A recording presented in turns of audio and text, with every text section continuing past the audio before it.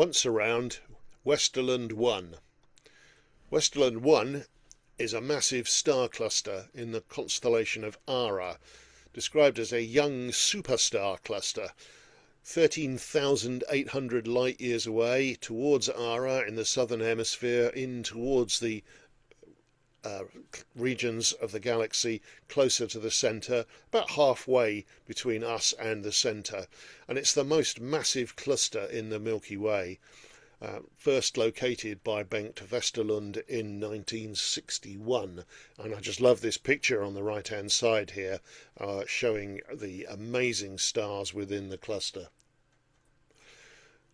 When we look at it and we analyse all those stars, what we find is that there are some real powerhouses. There are 6 yellow hypergiants, quite unusual, 4 red supergiants, including Westerlund 1-26, one of the largest stars we've ever seen, 24 Wolf-Rayet stars that have blasted away their outer hydrogen envelope, exposing the deeper helium layers, a luminous blue variable, that's a star in transition, very rare indeed, and many of the giants and supergiants in the O and B class of ordinary main sequence stars still burning furiously their hydrogen to helium. And one extremely unusual supergiant, Westerlund 1-9, which we will talk about in more detail.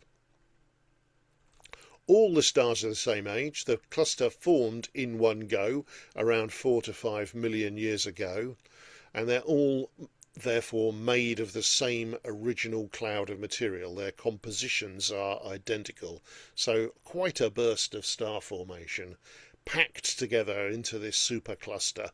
And being so tightly packed, and with nature finding it easy to make small stars and hard to make large ones, this must have been very dense indeed, and as such a lot of smaller stars were created and captured into binary orbits. We detect that the vast majority of the large stars in Westerlund 1 are binary or multiple systems, some by direct observation, some by variations in their brightness, eclipsing binaries where one star passes regularly in front of the other. The radial Doppler shift of their spectral lines reveals their orbits from time to time, so we can see them that way. And there are other ways of determining that a star is probably a binary. You can see X-rays and excesses of infrared light in binary systems where the stellar wind coming away from the two components collides between the two of them and gets highly energized in shock fronts that releases additional infrared radiation and X-rays, so we can detect them that way as well. 70% of the Wolf-Rayet stars are binaries, and 40% of the ordinary O and B supergiants as well. So the larger they are, the more we seem to be finding binaries. This picture here reveals something about the stellar winds in the cluster. This was taken with ALMA, the Atacama Large Millimeter Array, so it's actually millimeter wave astronomy, not optical. But what it has shown is the gas that's creating comet-like stars with tails, where the stellar wind from one star is blowing material that's ejected from another off in an asymmetric pattern. So quite amazing to see the star tails interacting with each other. So interestingly, in Westerlund 1 we have young stars, less than 4 to 5 million years old, and very many large ones, and these large stars should have begun to explode. We should, in the last million years or so, have seen one every 10,000 years detonating as supernovae, so 100 events. But we can only find one inside the cluster that is clearly the remnant of a supernova, and that is the Westerlund 1 magnetar. It's got a catalogue designation CXO J164710.20-455217. So we're going to call it the Magnetar. Discovered by X-ray observations using the Chandra telescope in 2005. So we have an ESO optical infrared image of Westerlund 1 on the left, and then Chandra zooming in on it with X-rays showing all that hot gas in blue there around the cluster. No surprise that there should be so much of that, but one of the objects glowing very brightly towards the outskirts of the cluster is this Magnetar. It's a neutron star spinning every 10.61 seconds, emitting bursts of radio waves and bursts of X-rays. So an X-ray pulsar. Absolutely astonishingly violent object, but spinning quite slowly. Many spinning neutron stars, pulsars, spin hundreds or even 1,000 times a second. This takes 10 seconds to go round, so it is rather unusual. And it's likely that this formed from a very, very massive star at the end of its life. Now, to have had a short life like this, and to have already gone supernova, it probably began with more than 40 solar masses. Stars of that mass would have a lifespan of less than 4 million years, and we would see them in the post-stellar stage, the collapsar stage, as a neutron star, or more likely as a black hole, because anything over about 25 solar masses should have collapsed all the way to a black hole, not a neutron star. So it seems likely that this star went through an evolutionary process where it began at that enormous mass, but ejected a lot of its envelope around it, and maybe that material is still surrounding the star itself. Now, the SWIFT satellite spotted a gamma ray burst from this region as well. 2006, 20 millisecond burst of gamma rays, and very fortuitously the XMM Newton telescope, X-ray telescope, had been observing that that area just a few days prior to the 21st of September and this GRB, and it was able to determine that the Magnetar was the source, seeing that the X-ray brightness rose by a factor of 100 during this outburst, the gamma ray burst. So something very, very interesting going on there. Maybe this Magnetar finally had enough mass fall back upon it to tip it over the limit of the maximum mass for a neutron star and collapse down to a black hole with an enormous burst of gamma rays and X-rays. We're still following this one up. Now, it is interesting, though, that that is the only event that we have found. There should be at least 100 other of these supernovae in Westerlund 1, or the remains of them, and we just can't find them. So something strange is going on. Suggestions are black hole formation directly, that supernovae have kicked the remnant stars out of the cluster in all these binaries. If one of them explodes, the other one could end up with all of the momentum and get hurled away.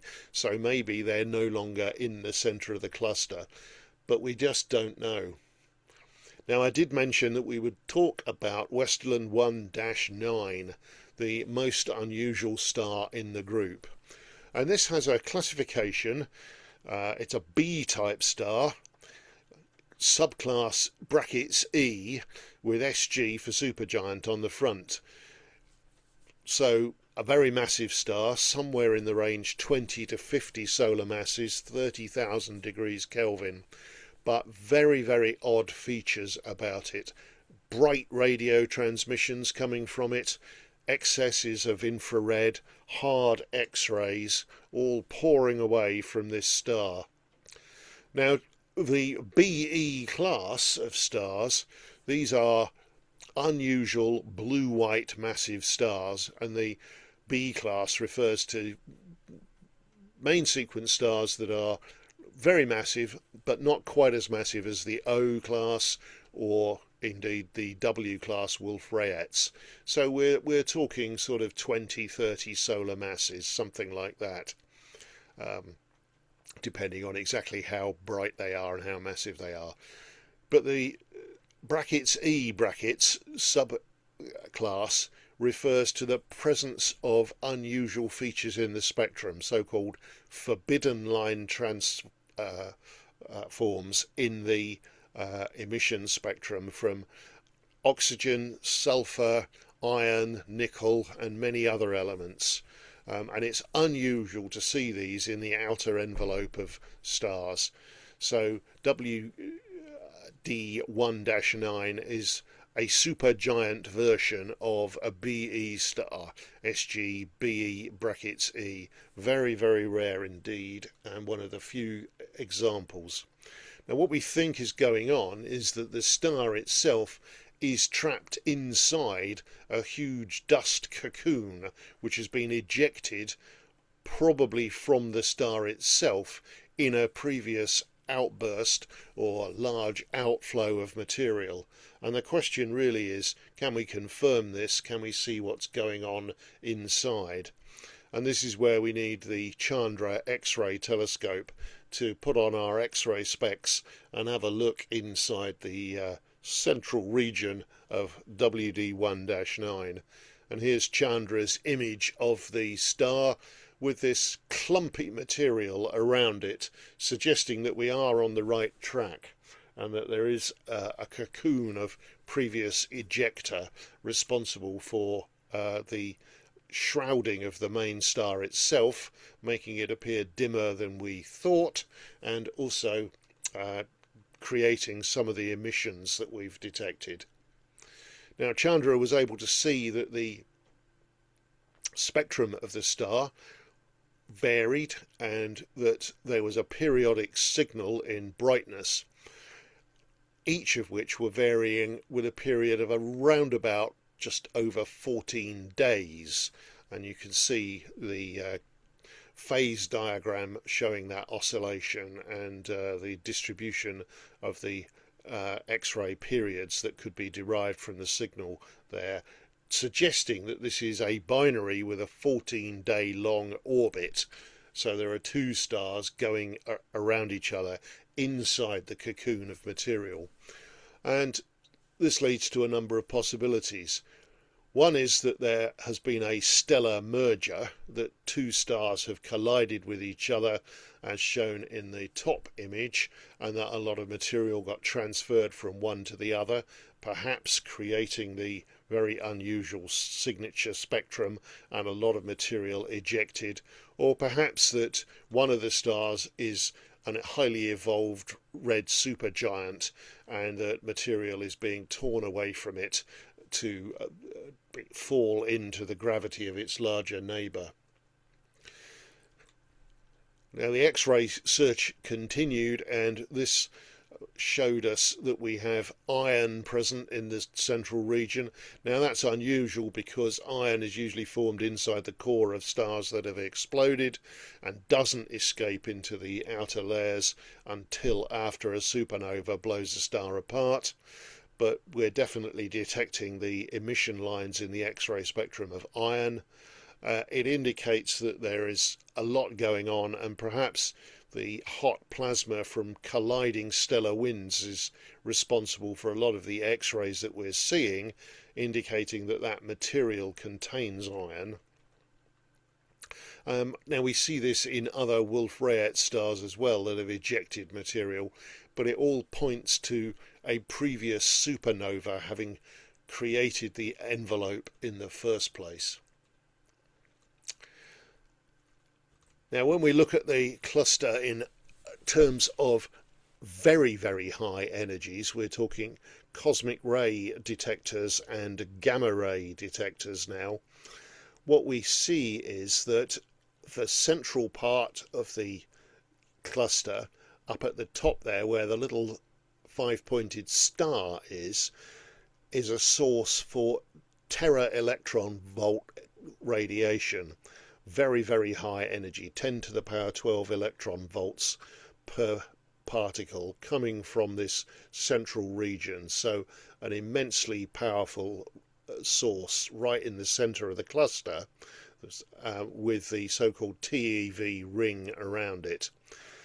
But then lower down in the picture and shown in the bright orange colours is another region where we are getting high energy gamma rays, and this is 320 light years away from the main TeV source, and we think that this is material powered to glow in gamma rays by an immense amount of radiation, high energy electrons hurtling away from whatever the TeV source is right in the center and causing the gas to be superheated and glow by the electron radiation that is pouring away as cosmic rays from the central region. So something in the center there is certainly accelerating all of these cosmic rays to very high energy. And this is probably going to mean that there are undetected black holes in the center there, maybe one intermediate mass black hole, perhaps 1,000 solar masses, creating an accretion disk and accelerating particles to these incredible energies, creating a beam of electrons and other high energy particles that is then illuminating that cloud of material. So maybe we are beginning to get onto the case of detecting some of the mysteries of the star cluster, super star cluster Westerlund 1, and I'll leave you with the image of it here, just showing what a spectacular sight it really is. Thanks very much for listening.